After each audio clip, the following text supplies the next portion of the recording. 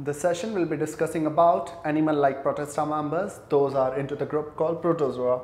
Now, when you talk about Protozoa, there are basically different type of Protozoa members we'll be talking about. One are sarcodines, you have ciliates, you have zooflagellates, and you have sporozoas. The name are given according to the mode of locomotion they have. Sarcodines, if you see, they move by pseudopodia. Ciliates, they move with the help of cilia, and zooflagellates will be moving with the help of what you call flagella. They don't have any mode of locomotion, so they will be moving with the help of some host.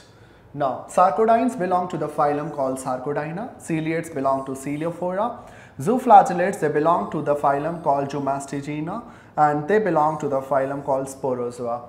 Now, I've already told you about the mode of locomotion. The life cycles are there. By the time you will be talking some concepts in zoology, you should know about their examples. Some of the what you call sarcodines are amoeba, you must be knowing about. One particular name you should know about is amoeba histolytica. So, amoeba histolytica is the major cause of Protistian dysentery.